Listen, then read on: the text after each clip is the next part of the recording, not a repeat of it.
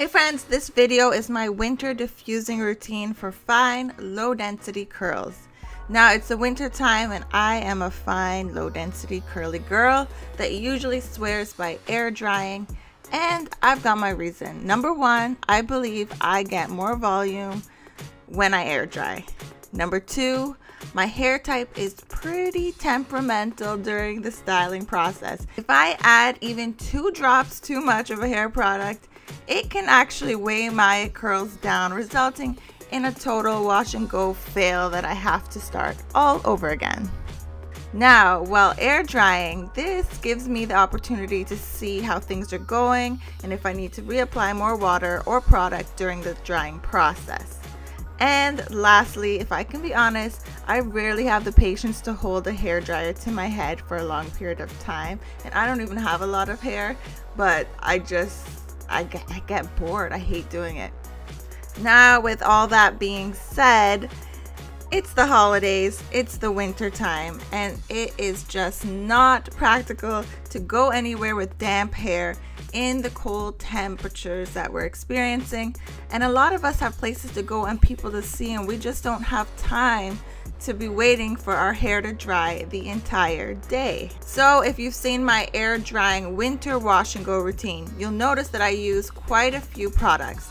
But to diffuse my curls, I really only trust a couple products because diffusing usually means I'm in a rush and I need something reliable, so I'm not taking a gamble on my results.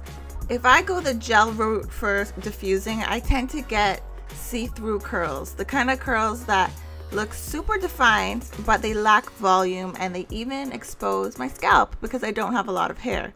Because of this, I pretty much swear by lightweight cream leave-in conditioners only, and my go-to for this is the Frizz-Free Curls Blueberry Bliss leave-in conditioner that you guys have seen countless times on my channel. And this product just keeps my curls feeling soft, looking shiny, and it actually allows me to get volume that I can get without having to air dry, which is so rare for me, because diffusing for me usually means not so big and fluffy, and I like big and fluffy. If you haven't tried this product yet, I'll leave the info below. Definitely check it out. It smells amazing. And if you have thicker, higher density curls, I would also suggest looking into their Blueberry Bliss gel. I think you would love that. It's just when you have hair that is my type, gel tends to be a little bit heavier for us, and with that consistency, it is a little bit of a gamble when you're diffusing. So I hope you guys found this video helpful. If you did, please give it a thumbs up.